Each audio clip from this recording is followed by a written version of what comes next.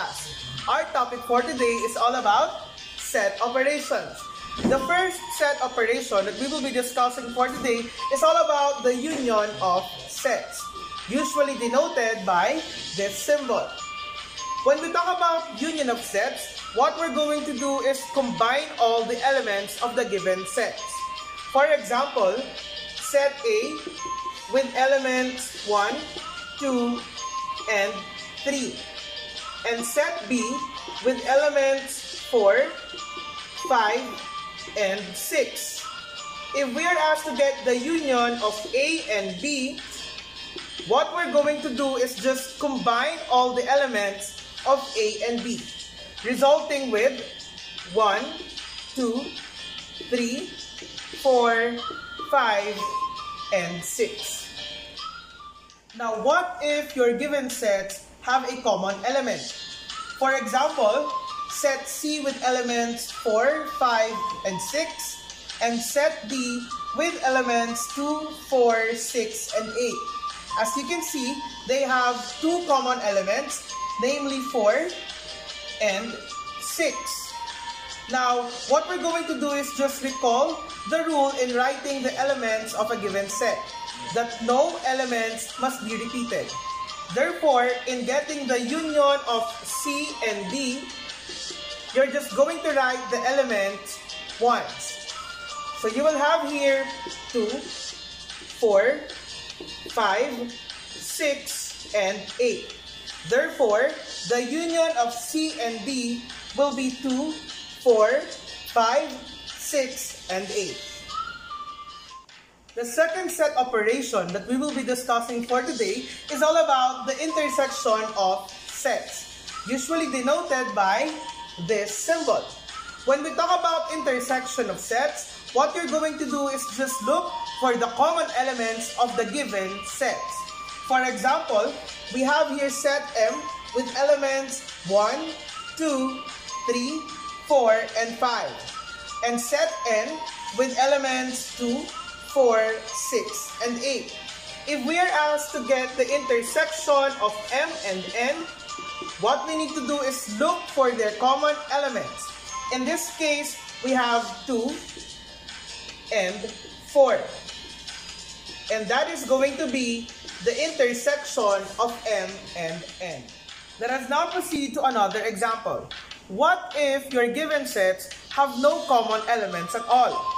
For example, we have set X with elements 1, 3, 5, 7, and set Y with elements 2, 4, 6, and 8.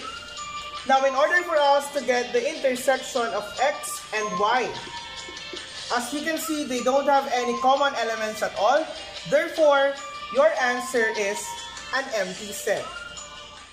The third set operation is the difference of two sets, usually denoted by a minus sign.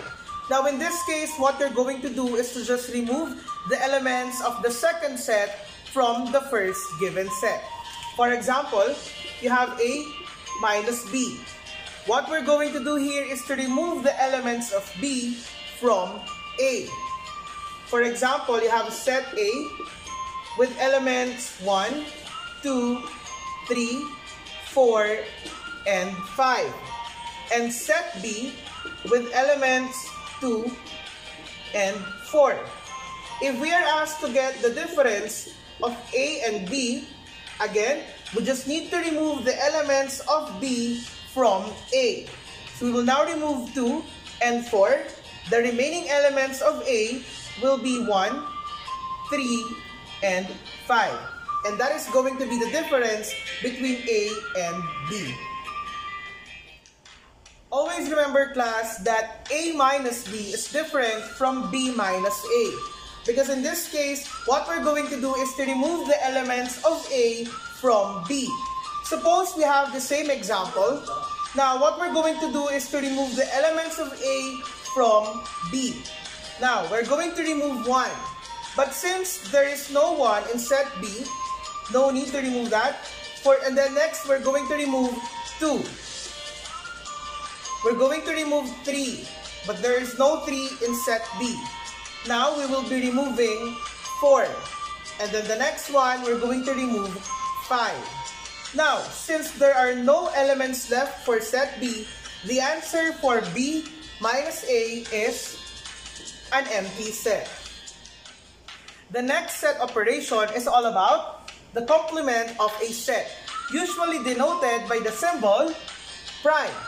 In this case, if we are asked to get the complement of a given set, what you're going to do is to look for the elements that are present in the universal set but are not present to the given set. For example, here we have the universal set with elements 1, 2, 3, 4, and 5. And set A with elements 2 and 4. If we are asked to get the complement of set A, again, you're just going to look for the elements that are in the universal set but are not in set A. And those are 1, 3, and 5. Note that the difference of two sets is not the same with the complement of a set, because in the difference of two sets, you have two given sets involved, while in the complement of a given set, you have a single set involved and the universal set.